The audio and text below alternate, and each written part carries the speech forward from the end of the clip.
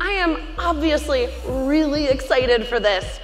The latest, one that's coming to the Marvel Universe for TV is Cloak and Dagger, and what better time for this show to come out? When Jeff and I started talking about it, when we started talking with Freeform, I think the two most important things were Tandy and Tyrone, and we wanted to make sure we understood them first and foremost. The most important thing was to tell the story of a young woman who gets these powers, who does the wrong thing sometimes and slowly finds herself a hero, and the story of a young black man who has a harder climb than Peter Parker, that has a harder climb than Tony Stark, and yet has to overcome and protect everybody else. It was one of the first roles that, to me, fully showcased what it is to be a young black male in America right now. And I feel like there's, we're getting better with, obviously, like Atlanta being a show and things like that. But, but before this, most of the roles that I was going in for is like a young black kid, on Law and Order who gets shot.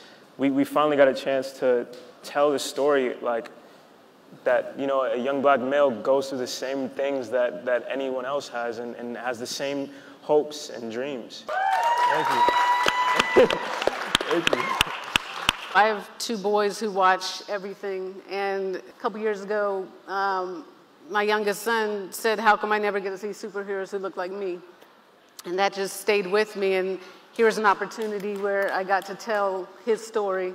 And then also, as a woman, to be able to tell a young woman's story who's a hero as well. It just seemed like a perfect opportunity. And also, this was a story, we wanted to tell it in a grounded, authentic way within this fantastic universe. I feel like this is such a right time to have a show like this, just in our generation and in this day and age, and focusing on current subjects and hard topics to actually talk about. Especially with just what's going on in the world. I feel like these kids can really change society. The show's based around an interracial duo. I mean, I've never seen anything like that before. Our premises with the show is just that no matter, what race or what sexual preference, it's like we all can relate in some way.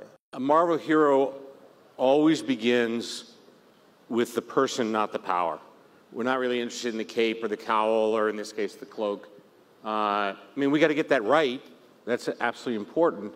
But it's more important that you care about Tyrone and that you care about Tandy, and then the rest follows. Part of the reason why being on Freeform was so intriguing for us was the way that it connects with its audience. It was very important for us. You've got to get it right. We've got to be authentic with it. And it shocks you, the responsibility that we have as artists, because we're putting something out in the world that teens are going to watch, and people behave like characters they respect. So it was important for all of us to be responsible and to get it right.